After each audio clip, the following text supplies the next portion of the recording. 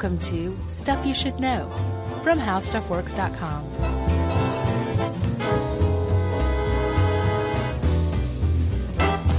Hey, and welcome to the podcast. I'm Josh Clark. There's Charles W. Chuck Bryant, and there's Jerry Rowland in there, and this is Stuff You Should Know for all the kiddies out there. For the cats? The kiddies. There was a D. Oh, gotcha. 2 D's and an IE. Not kitties. No, not kitties. Not the meow meow. Nice callback, man. Yeah. Oh, that was a good one. Bath salts. Probably shouldn't mention that on the one for the kiddies. Chuck. Yes? Have you ever tested a toy? No. Did you ever want to? Well, yeah, I mean, I've done some product testing before because I have a friend, or had a friend that worked in market research, and she would occasionally hit me up for a burger taste or a beer drink. Nice. Or a tool test, but never toys. Wow. I'll bet the beer drink was fun. That's great. You drink a little beer and you get paid like $100. Was she like, no, you can't swallow. You have to swish it around in your mouth and spit it out? Actually, most of the beer ones, the only one I did, I think there was only one that was a taste. A lot of times it's just like, what do you think of this logo type of thing? Oh, really? Yeah. So like the beer wasn't even in the room with you? No. Oh, what a tease. Yeah, they just throw things up and I just go, boring. Yeah. Were you like, you probably could have explained this better when you asked me to test the beer. Well, you get that little envelope with $100 though, so who cares? Oh, nice. Is that how much that pays? Sometimes more. Wow. Sometimes 50. I did a frozen yogurt one for $50 one time. But it ranged between 50 and a couple of hundred. Very cool. Yeah. Cash money. Yeah, why not? You know, you can go buy a lot of beer with that. Totally. Well, I remember hearing about the idea of toy testing as a kid and just being like, how do I do this? And my parents were like, I don't know, we both work, we're busy. Go be a latchkey kid. Yeah, especially after the movie Big. Oh, yeah, there was like a lot of toy testing in that, right? Yeah, I mean, that was his job. I forgot about that. Totally forgot about that. I just remember the piano scene and then the scene at the end. Well, don't spoil it. Oh, okay. I did, and I said the scene at the end. Hopefully it didn't spoil it for anybody that Big ends eventually. Yeah, don't spoil it, but it has something to do with a dirty bomb. Right. That's the next episode. It's the big surprise ending. So, anyway, I remember wanting to be a toy tester, and it never panned out for me. And now that I have grown up a little bit, and I've read this article, especially done a little research, toy testing still sounds awesome if you're a kid. Oh, yeah. But if you're a parent, it does not sound all that great. What do you mean? Like if your kid does that? Yeah, it sounds like a lot of work, man. What? Like getting the toy and having your kid play with it? Yeah, I mean, it's not like that's the end of it. Like there's a lot of extra stuff you have to do. You have to pay attention to your kid while they're playing with it. You have to you've got to write reports and stuff. There's there's work to it if you're the parent for sure. So in other words, you have to take them out of their small plain brick room and actually let them play? Yeah, take off their Hannibal Lecter face mask and their straitjacket. I never thought about it that way. It is a lot of work. Let them get to work. And then put them back in after they're done with their toy. That's right. No, again, if you're the kid, great job. If you're a parent, it seems tough. Plus, also, one of the things that's tough about it is that this is not something that is easily come by. I think, although it's a lot easier today to get a job for your kid as a toy tester than it was, say, like in 1990. Yeah, I think back then you had to literally depend on someone getting in touch with you. Right. Or you had to go show up at headquarters and be like, hey, what do you think, cute kid, huh? Right. You know? All right, well, let's go a little further back, Chuck. Okay. Because there's a lot of different testing that goes on with toys. There's the kind I was just talking about, research, market research, right? Like you and your beer logos. Yeah, like play with this toy, kid. What do you think? Does it stink? There's also the kind that that has to do with actually making sure it's safe, which is another kind of toy testing. And we're going to cover both. But the idea of testing toys to make sure that they didn't, disembowel the kid that was playing with them with some weird sharp edge or a missile that was actually, would stick in your gut and catch fire or something like that. That's actually a relatively new concept, surprisingly new, actually. Yeah, I mean, toys have been around for thousands of years. Mm-hmm. Like they found toys that are potentially 4,000 years old. I saw a rattle that was from Turkey that may be like 4,000 years old. Yeah. And by all accounts, this Italian find was a sort of like an early easy bake oven kit. Yeah, it was like a toy kitchen, basically. Kitchen set. Yeah, so like little kids have always wanted to play with stuff. It's just part of being a child, whether it's Tuk Tuk Jr. Or, all the way up to modern times. Right. And in the 18th century, it became a thing to where the Enlightenment philosophers said, you know what? Learning through play is a really valuable thing. So, like, legit toys started being developed for the first time. Yeah, I think this is about the time, maybe a little before it, but this is probably the seeds of where childhood came from. And we need to do an episode just on childhood, I think, man. Like when it was allowed? Yeah. Like this is not, it's not like a natural, it may be natural, but observing it is not a long-standing thing among humans. Well, sure, because At least before in the West, I should it was say. like, well, you're 5 years old, time for you to get to work. Exactly. Like here, you get a little more coal dust on your face. You look jobless. Yeah. You know, so the idea of kids playing, especially to kind of learn and grow into adults, that's like finds its roots in the Enlightenment. And so you've got that one branch or that one sapling coming up, and it starts to integrate and merge with another one that comes up later on in the 19th century, industrialization. Yeah. So now you have the idea that kids should play with toys because prior to industrialization, families may have made them themselves. It may, like the kid may have been just playing with a kitchen utensil, forced to use its imagination. Yeah. And I just realized they keep referring to the kid as it. Yeah. His or her imagination. Like a broom becomes a horse pretty easy. Yeah, or, look at stickball. Sure. Is there anything simpler than cutting a broom into a broomstick and playing baseball? Right. Or a nice ladle can become an electric guitar. Sure. That was always my thing. I always played air guitar whenever I could. I would give God, man, when I'm like, now that I am older, how torturous must this have been? I would give entire concerts of like Bon Jovi's Slippery When Wet. Oh boy. But like it would be an either air guitar or a drum set made of like country crock lids for cymbals. Mm-hmm. And then the tubs for the drum themselves, or like a Quaker Oats box or something like that. But I have like a whole like Tommy Lee drum kit made up. All right, so I got some questions here. Okay, I wasn't done. I was on. Oh, there's there more? Yeah, I would give this whole concert, and like everybody would come into my room and sit there and listen to like the first song and be like, okay, one more, and I'd try to go through at least one whole side of the tape. Okay. I don't think I ever made it through a whole side, but my aim was to do the whole album. All right, well, that answered all my questions, actually. Okay. I want to know how long were these performances, who you subjected them to? My family. And they were long. They must have been excruciatingly long. Yeah, okay. Yeah, that pretty much sums it up. Right. So I'm not even sure how I got on that, what my point was. Well, because of your imagination of turning household items into fantastical toys. That's right. So thanks to industrialization and mass production, toys could be made and sold and distributed, and all of a sudden now you have something like the beginning of a consumer culture, especially in America. Yeah, and we're talking 1950s, it became a real thing, except back then the toys were highly likely to injure or kill your child. Right.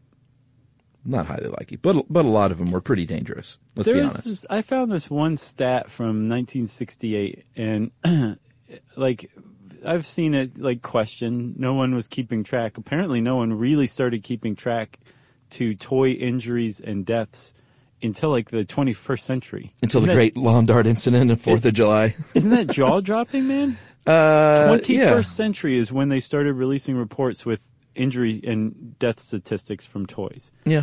So I saw this one. It was a guesstimate, but I saw 700,000 injuries from toys in 1968. And Wow. that's not including jungle gyms and swing sets, bikes, Trampolines, probably. scooters, nothing like that. Yeah. These are just straight up toys. By 2012, I saw that there were 11 children who died in the U.S. 5 of them were from tricycles, 2 of them were from scooters, 2 were from balloons. So really, technically, only 2 children died from what you would consider like just a straight up toy, like a doll or a stuffed toy or something like a crayon or Play-Doh. I think both of them were asphyxiation. Yeah. So the idea that there was this huge change from very, very, very dangerous toys into actually a pretty safe industry, that has to do largely with toy testers. Yeah, and it was 1969 that they finally passed what's known as, the first federal safety standards for toys into law, and then the National Commission on Product Safety that same year said, all right, we've got 8 recommendations for banning toys. And I looked these up in picture because they're kind of fun to look at. Sure. The Empire Little Lady stove, which is basically an easy bake oven mixed with a pottery kiln. 600 degrees Fahrenheit this thing would get. It's 316 degrees Celsius. Like, your home oven doesn't get up to 600 degrees, probably. No, it genuinely does not. I think mine goes to 550. Maybe in self-cleaning mode it gets up that high, but this is not something a little toddler needs to play with. Right, in self-cleaning mode it locks itself shut so you can't open the door even. Right. What else? The Bird of Paradise slingshot, which looked innocuous enough, but the deal with that one was it had these sharp missiles that could make you bleed. Yeah, I think slingshot, it just begins and ends at that as far as the safety is concerned. I looked up slingshots today because I had, remember the wrist rockets? Yeah, I do. Those things were so dangerous. Did you have one? No, I was never allowed to have one. So I had a wrist rocket, and I looked up today after this article. I was like, I wonder what's going on in the world of slingshots. And dude, you should see some of the slingshots on the market today. Are they even more dangerous than the wrist rocket? Oh, yeah. Wow. And like, there are YouTube videos with people with these things that, they look like little musket balls that you can fire. Sure. And, this guy was shooting these balls with a slingshot through like 1/2-inch plywood. It's like a gun. That is a dangerous toy. Wow. Yeah, it's really, just look up extreme slingshots at some point and go get one. Yeah, maybe that would be my advice. If you're 18 or older and don't have like some, grudge against anybody. This last one, the Zulu blowgun, was that period in America where you could have a kid's toy that was highly racist and very dangerous all in one convenient box. Yeah, I can't imagine what the packaging looked like on that one. It looks like what you think it looks like. So, kids were choking on the darts. I'm sure, like putting the dart in and then taking a deep breath. And exactly. Then, they were like, I should have thought this through first. Pretty much. I regret nothing. And that was that, right? So that was 1969? Yep. That was the first time they started taking toy safety seriously. Yeah. And prior to that, the last time they had looked out for little kids was, I think, in the 50s. Because in the 40s, there was a lot of, flash fire deaths among children wearing, pajamas. Because pajamas were made of rayon, this new material at the time. Mm-hmm. And I guess no one had ever tested it around a flame. And it turns out that it could burn up real quick. And not only could it burn the kid badly, possibly to death, it could also kill them from smoke inhalation from their pajamas, right? Yeah. And even if they survived, they were, again, very badly burned. So Congress passed the Flammable Fabric Act, I think is what it's called. Uh-huh. Not flammable. And can I go off here for a second? Sure. Can we all come together and just agree to drop the word inflammable altogether? Oh, that again. There's no reason for it. It's just a dangerous word. Yeah. It's weird. Right, well, I'm still beating the drum on that one. Wasn't that a Simpsons thing too? Yeah, it's Dr. Nick. He's like, right. Inflammable means flammable? Yeah. Okay, so so Congress passed this act to basically say all kids wear needs to be flame retardant now. The problem is the chemicals they used to make the clothes flame retardant were flammable? They were not. They were the opposite of flammable in their credit. Okay. But they supposedly were linked to kids, an increase in hyperactivity and a decrease in IQ. Oh, wow. And still today, it's very, very tough to get kids' pajamas that aren't flame retardant with those same chemicals in them. But apparently in the mid-90s, Congress allowed a loophole to keep going where if the pajamas were of a snug fit, they could be not flame resistant, right? They didn't have to have the flame retardant chemicals because to burn, fire needs oxygen, and if there's no oxygen really between the kid's skin and the pajamas because they're snug fitting pajamas, then the fire's probably not going to happen, so they don't have to have flame retardant chemicals. That's the one loophole. Oh. Isn't that fascinating?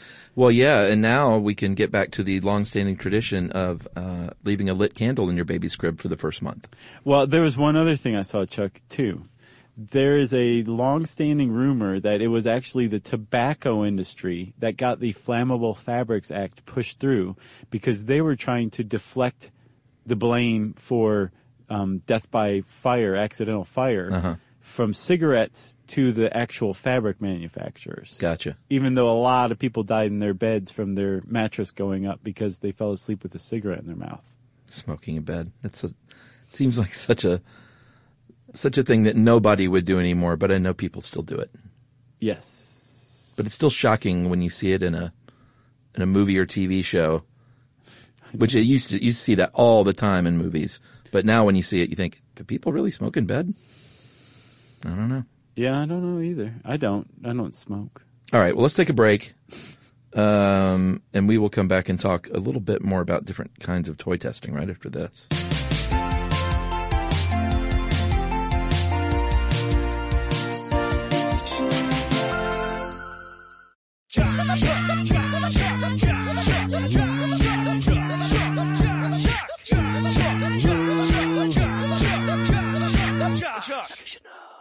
All right, so there are mechanisms in place and regulatory bodies in place now that are in charge of making sure toys are safe. And these are constantly, it's not like they wrote the book on it and said, all right, we're good. As toys expand and are developed, the safety standards need to be changing all the time, and they do, which is great. So one thing I saw, ironically enough, is that somebody actually did write the book on this. Well, yeah, but it's not a finalized version, right? Oh, I see what you mean. Like they update it as new science comes in? Yeah. Yeah, agreed. But even that, just the idea of creating standards, again, is pretty new because I think until like the 90s, they didn't really update the toy safety requirements for a while. And it started to finally pick up, I think, in the 90s. And then in the 2000s, there was a group, an organization called ASTM. Could not for the life of me find what that stands for. But they created the Standard Consumer Safety Specification for Toy Safety, which apparently is the universal guidelines for toy safety. American Standards for Toy Manufacturers? Oh, my. Maybe? That's not bad, Chuck. All right, that was my first stab at it. That's pretty good. You also have companies like, in our article here at How Stuff Works, called Intertech, not Initech. What's Initech? I think that was Office Space, wasn't it? Oh, was it? I think so.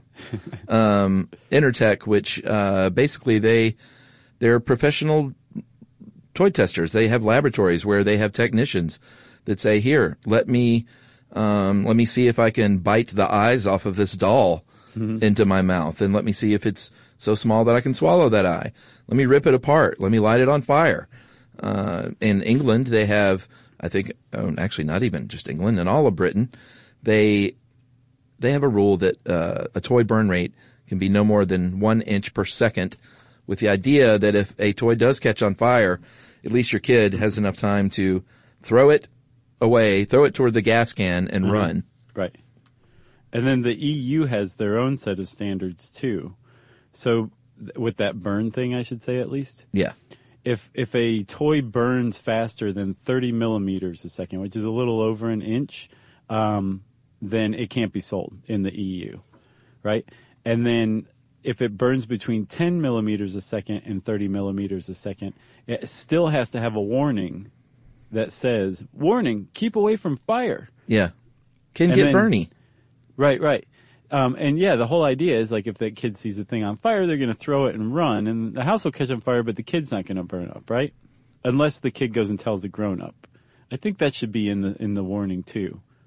Throw, doll, run, tell grown up. Right. Don't go make like a ham sandwich.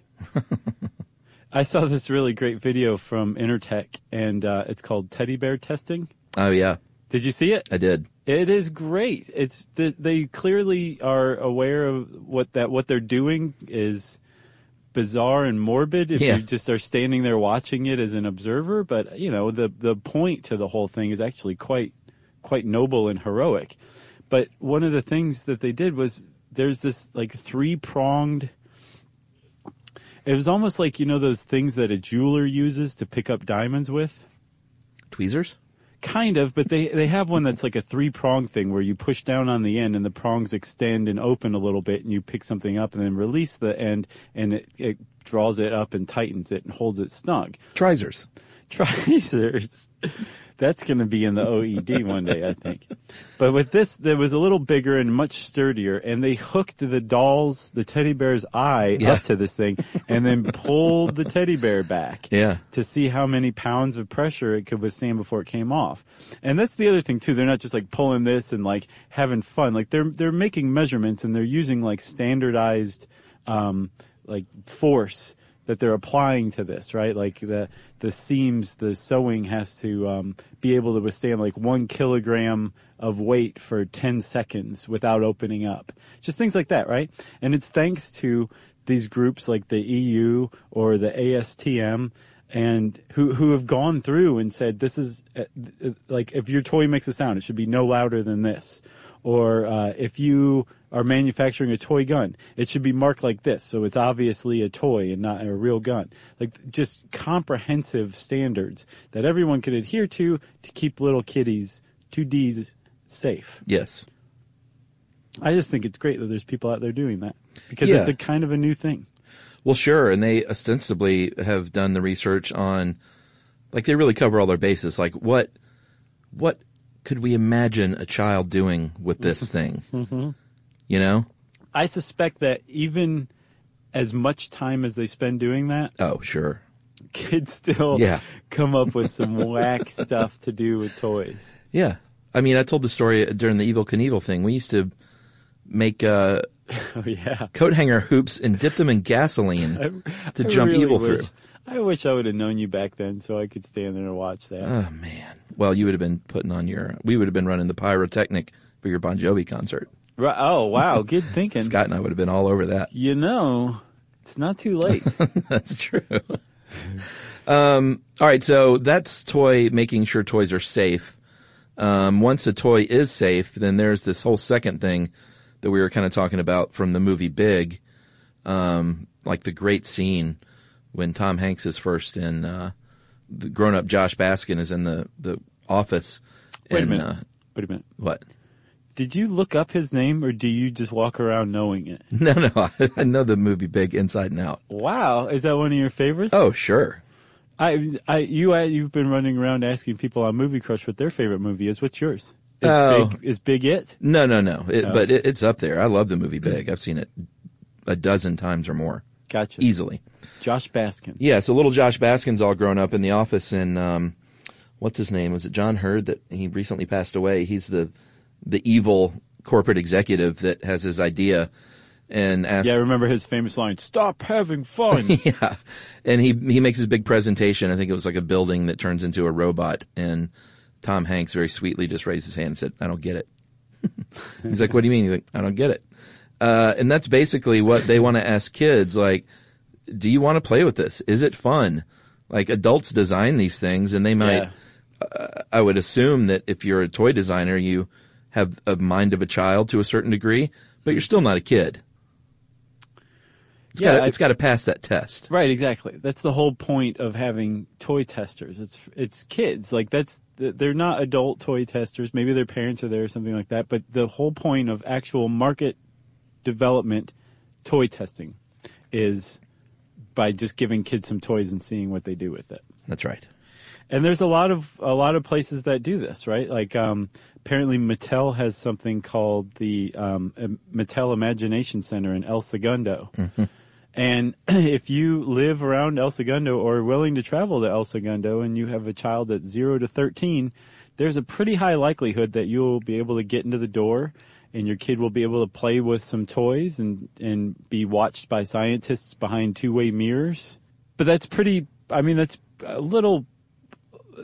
pretty close to reality. I think that the places where you go to actually test on site with toys are a little more fun than like a room with a two-way mirror, but it's still the same principle generally. You're being observed while you're playing with toys as a kid. Yeah, and there's to get these gigs, the dream job for a kid, or I guess you think the job from hell for a parent. Pay attention. Like sometimes they might get in touch with you. Sometimes you can follow the social media page of like the Mattel Imagination Center. Mm-hmm. If you just Google toy testing jobs, there are pages and pages on places where you can submit your name. And, it's, from there, it's probably a bit of a lottery-like experience, depending on what exactly they're looking for. Like your kid might fit a demographic, mm-hmm. but there's still a lot of kids in that demo that, they have to sift through. So it's not like you can say, don't promise your kid you can get them a job as a toy tester. Right. Well, oh yeah, you may want to not. In fact, don't even tell them that that's a job. Right. Until you've secured it. Just don't even say the word toy around your kid. Yeah, exactly. So there's the old school way is like going directly to the company, like to go to Mattel or Fisher Price maintains something called its Play Lab. And you can email these companies directly and basically send your kid's resume, maybe a video of your kid playing with a toy, mm-hmm. What they would be looking for. Like you said, they might be looking for a certain demographic. But they, more often than not, if they're just looking for like a go-to toy tester to where your kid actually has the job of being a toy tester, where some company or companies are mailing your kid toys to test, you basically need to audition for that. And you would want to include a video, and your kid in the video would want to be using like coherent words that express how he or she's feeling about that toy at that moment. Yeah. And you may get picked up. That's the old school way of doing it. Although if you want to do super old school, like use a video camera and send in like a VHS tape of your kid playing with the toy. That's the old school way of doing it. Now you can go onto social media, like you were saying, Chuck, and it's a lot easier for companies to reach out in a targeted way to basically tap kids to become toy testers. Yeah, if you are a mom, mommy blogs are huge. They are huge on the internet. Yep. And they get sent everything from baby products that they can use to mommy products to toys. So tell your mom, start a blog, become a top blogger, and she'll thank you because then she'll be rich. Yeah. Say, Mom, start a viral blog today. Who is it? Ellen DeGeneres has a show feature where she has these kids that come out and test toys on TV. You're not going to get that job because these two kids already have it. Well, one of the kids, I'm not sure what Trey Hart's background was, but Noah Ritter, he was the apparently kid on Ellen. Remember him? Nope. He came off a ride and was asked by a local news person like what he thought of the ride, and he's like, "Well, apparently, I thought it was great. It had me scared half to death." You've never seen the video of that kid? No. Oh, it's beyond adorable. Yeah. But he's one of the two toy testers now. Oh, so that's how he got that gig. Yes. Good for him. What else? You can start a YouTube channel. There are actual kids out there with their own YouTube channels where they test toys. And beyond that, I want to recommend, have you ever seen our buddy Joe Randazzo's Lego Dude reviews? Yeah, I have. I don't know if you have to be a friend of Joe or not, but go out there and look at Lego Dude Reviews, Lego City Logging Truck. And our friend Joe, formerly of The Onion and formerly of At Midnight fame, our comedian, writer friend, it's just the funniest thing I've ever seen. Mm-hmm. And it doesn't translate to everyone because there are comments like, is this guy for real? Right. Yeah, because, so he's deadpan. doing it straight. Yeah. But it's like all those reviews, like they start off with the box that it comes in.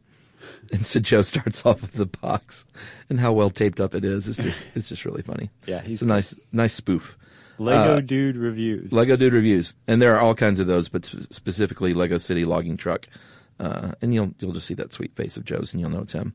But there is a boy called, I don't know what his full name is, but Evan Tube HD is a YouTube channel. Yeah, he and his sister do reviews.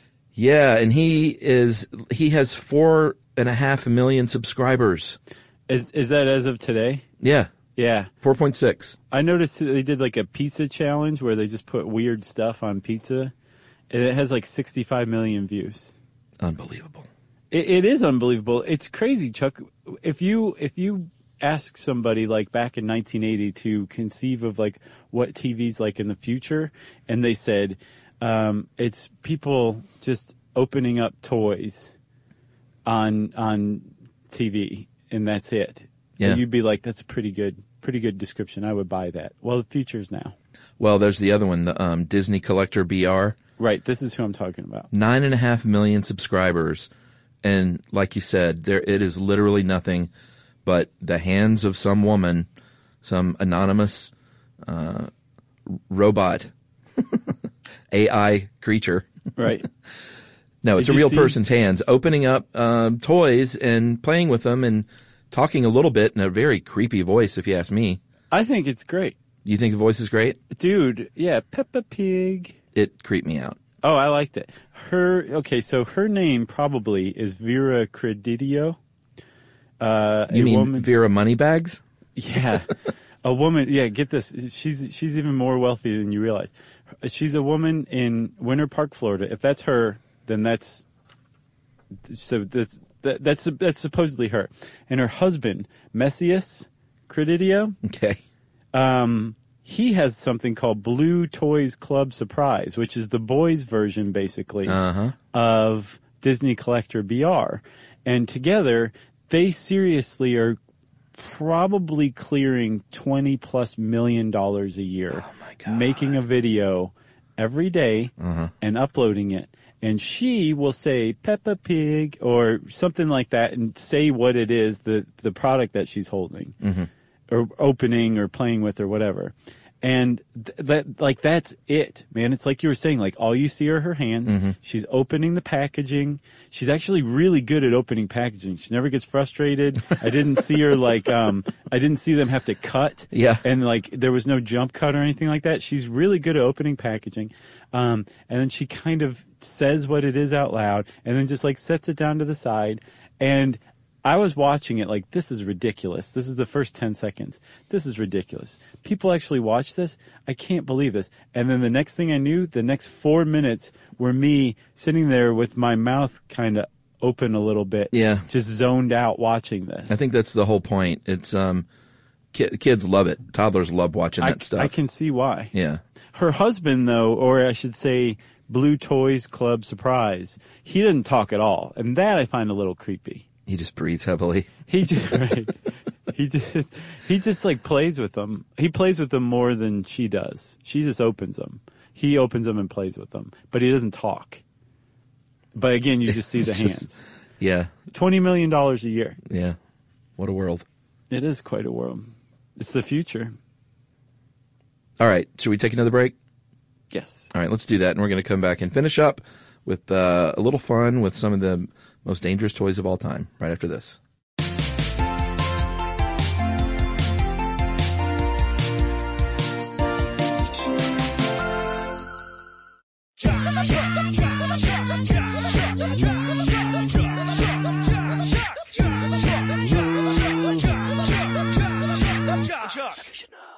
Okay, we're back, man. Are you ready? I'm ready. So this list could go on for years. Yeah, there are lots of lists like this out there. So, and it's not meant to be comprehensive. This is just a selection of some of our favorites du jour, huh? Sure. So, one that I saw was the Snack Time Kid Cabbage Patch doll. Yes. Which you could feed real stuff to. In the ad, they feed the Cabbage Patch Kid a French fry or two. Or maybe, I think it came with food. That's what it was. It came with food. And you could feed it, and it would just keep chewing and swallow, and then bam, the plastic French fry was gone. Your Cabbage Patch Kid just ate a French fry. Can you believe it? And that was the whole thing, right? Yeah. But they would chew no matter what was placed in their mouth. Yeah, like fingers. Or hair. Right. And they wouldn't stop either. Yeah. So your little kid could end up with like a crushed finger or lose a big tuft of hair. And the Cabbage Patch Kid would just be all fists and elbows saying, more, more, more. Give me more. Yeah, that's something for your nightmares. Is a Cabbage Patch Kid just chewing their way toward you. Right, exactly. Connected by your hair to you. So that was recalled by Mattel in 1997. Yep. So they did the right thing there. Yeah, they did. Probably the most famous one of all time is lawn darts. Yeah, lawn darts. I played it when I was a kid. If you haven't seen lawn darts, just you're of a newer generation, just Google it. And they were, you would have two big kind of hula hoop rings, kind of like a horseshoe game. And you would launch these large plastic, sharpish darts. Plastic on one end. Yeah, the fins were plastic. Yeah. The stick part, or the what would you call that? The dead end? The end? The piercer. Sure, yeah. Was metal, and it was sharpish. It wasn't like a razor or anything, but it was sharp enough to where if you launched this thing from across the yard and you look up and go, I can't see it, it's in the sun. And then all of a sudden it's in your eyeball. Yeah. And you're blind. Yeah, that happened to some people. Like, people were getting injured by these things. Apparently there were 7,000 reported injuries from lawn darts. What'd you call them, jarts? No, I never said that. I thought you called them jarts earlier. No. Oh, okay. That is a thing, though. I've heard of jarts. What are those? I thought that was the same thing. It may be. The same. So maybe that was the brand name? Maybe. I'm not sure. But they were banned, actually. They didn't even have a chance to be recalled. They were banned in 1988. So it is illegal to manufacture, sell, possess, and certainly play with lawn darts in the U.S. by punishment of death by lawn darts. Yes, I just looked it up quickly. By the way, jarts was the brand name. Oh, okay. For at least one of them. I'm sure there was more than one kind. There definitely was, because the one I saw was Franklin Yard Darts. Franklin, they made the shuttlecocks that my family used to play badminton with. Did you know I was like a world-class badminton player? I'm learning so much today. Now that I think about it, world-class is probably misleading. Neighborhood class? Neighborhood class for sure, yes. All right. Good enough. I could destroy the neighborhood at least. Yeah, I will still play a game of badminton. My brother set one up a couple of years ago, of course. How'd you do? I was okay. Good enough? Yeah. So have you ever watched it, like Olympic badminton? Oh, it's awesome. It is. It's so amazing. Cool. It is amazing. But I can't even follow it. They could be out there faking like there is no shuttlecock, and I would never know. Yeah. The only way it could get better is if Disney Collector BR commented on it, but didn't even talk about what was going on. She just said, Peppa Pig, extra squishy. All right, so this next one is, actually these next two are legit scary. The Atomic Energy Laboratory in 1951, A.C. Gilbert invented the Erector set, and he released this energy lab, it was sort of like a little chemistry lab set thing, but it actually had uranium. It had real radioactive materials. Yeah. So you could see, you could create mist trails and things. Yeah, it was like a chemistry set for kids, but with radioactivity. That was the point of it. Mm-hmm. This is at a time when the government was like, no, it's all fine. Radioactivity's fine. Yeah. It's good for you. It gives you a healthy glow. Yeah, and the next one, the CSI fingerprint examination kit. This was on IO9's list, was the number 2 most dangerous toy of all time. Yes, I think also, thanks for saying that, the last 3 were from the Banned Toy Museum online. Yeah, and like we said, all these, and I looked at a bunch of these lists, and it's mostly the same stuff. Sure. Which is good to know, that it's not, there's really 100 things, and we're just picking our favorites. Right, exactly. So the CSI fingerprint examination kit, you could play CSI, you could dust for fingerprints, with Tremolite, which is one of the deadliest kinds of asbestos. The powder that you use to dust had about 7% tremolite. And this was really scary. And it's amazing that it got through, because this was not the 1950s. Yeah. No, it was just like the early 2000s, I believe. Because it was a CSI brand fingerprinting kit. And I guess, so I saw that what is it, tremolite? Yeah. It's an actual, like, I think they used actual fingerprint dust. And that's like part of something that fingerprint technicians have to work with, is this asbestos. But they packaged it up and sold it for kids, and the company went bankrupt pretty quickly. Yeah, I would imagine so. What about buckyballs? It's kind of a legendary one. You remember those?